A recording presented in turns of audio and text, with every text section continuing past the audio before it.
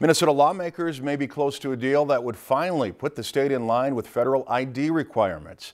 Republicans and Democrats have been at odds for years over Real ID, an enhanced license that sets security standards for identification at airports or entering a military base.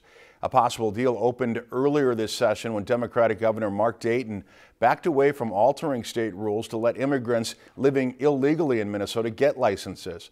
House Speaker Kurt Daudt said Dayton's concession means the House won't push for an outright ban.